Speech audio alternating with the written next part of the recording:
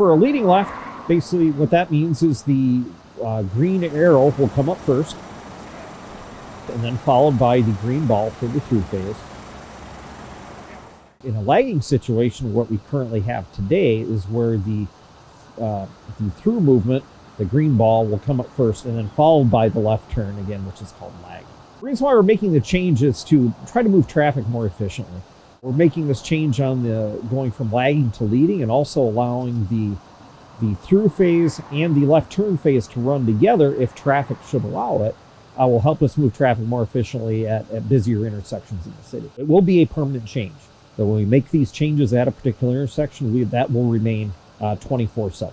There will be approximately 25 intersections is initially what we have planned, and primarily they're on our busier corridors in the city. It's also probably what residents have seen in other surrounding cities, as in Avondale, Glendale, Peoria, Phoenix, basically all throughout the valley. Majority of other cities in the valley do use leading left turns. So it also helps us conform more to what is familiar to residents from other cities in the valley.